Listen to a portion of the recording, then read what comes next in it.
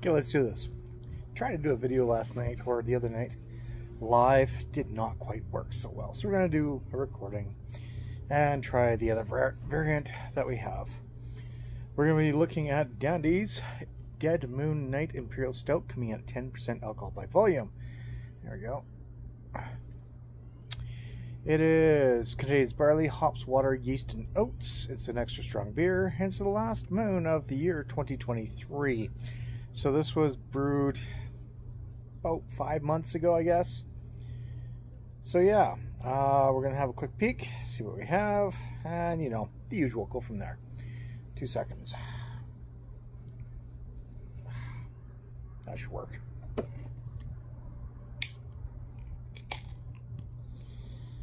Okay.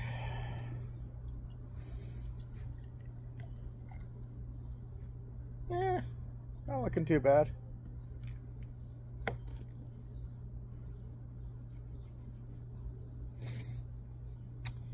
So I don't think it's not barrel aged. It's just a very strong stout. Very dark stout. Tan head on there. 1 finger's worth. We know where that goes. The smell. Not really getting much off there. A little char. A little bit of a tinny smell, but I think that's because it's been in the tin for been in the can for a bit. Other than that, let's get into it. Cheers.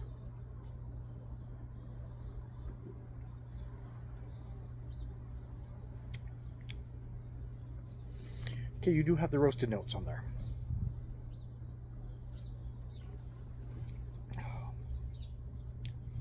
Chocolate, coffee,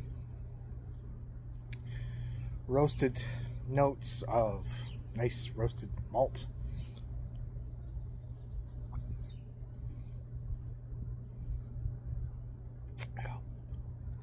Not bad, not bad. Alcohol's not there. Aside from that, a little bit of a tinny taste on there, as I said earlier. Had the smell, it's got the taste in there too. Medium bodied.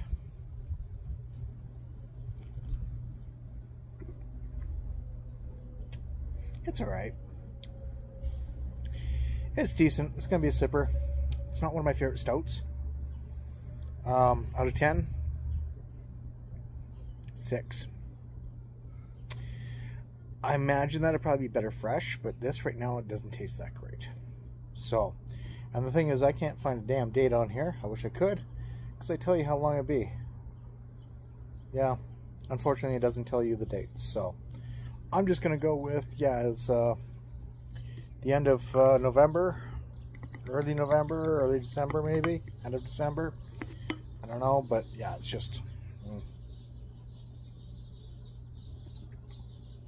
Tastes like it's in the tin for a bit.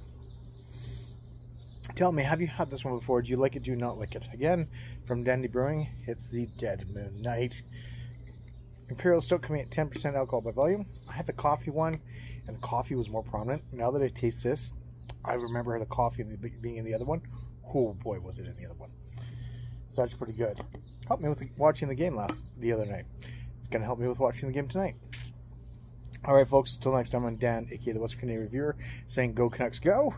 Cheers, stay frosty, we'll see you real soon. Thanks again for joining, have yourselves a wonderful and safe evening. Have a good one.